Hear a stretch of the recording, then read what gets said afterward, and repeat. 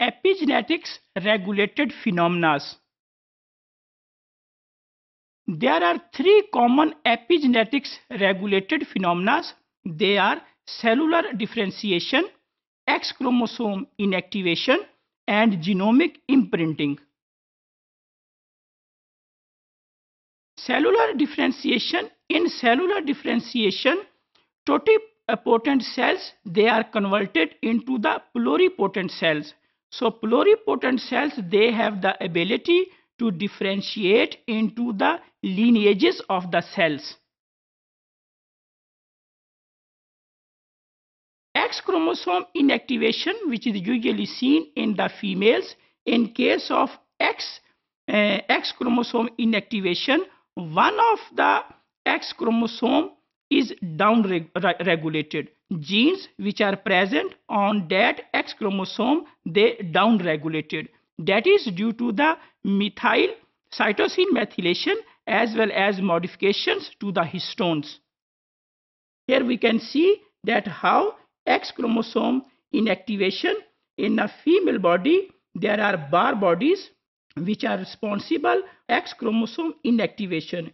Due to inactivation of the X chromosome, we can see the mosaic cells in a female. Genomic imprinting. Genomic imprinting is a phenomena that is usually seen that in case of genomic imprinting, out of the two alleles, one of the allele has the expression.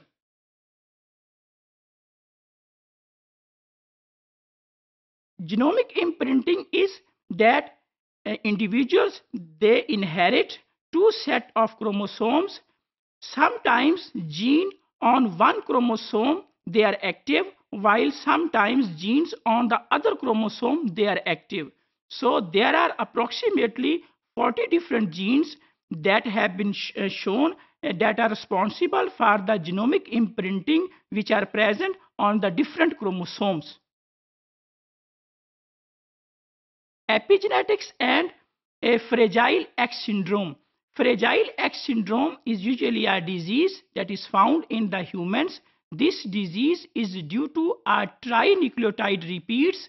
In the normal individuals who do not have this disease, they have 20 to 50 repeats of trinucleotide CGG. While on the other hand, the individuals who are affected with this disease, they have more than 200 repeats of trinucleotide. And it has been seen that more than 200 nucleotides and 200 trinucleotide repeats are usually methylated.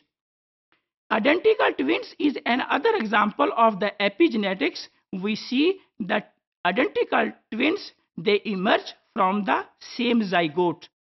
During their development, they experience same environment. But over the time, they have different environment and they experience different things. What is the difference between them? When they become older, they have different tags on their DNA or on their genome, which makes the difference between the twins. Due to which we see that one of the individual have the disease while the other individual do not experience the disease. So these are due to the tags which are present on the chromosomes on the twins. So we can conclude that common epigenetic phenomena are cellular differentiation, X chromosome inactivation, as well as genomic imprinting.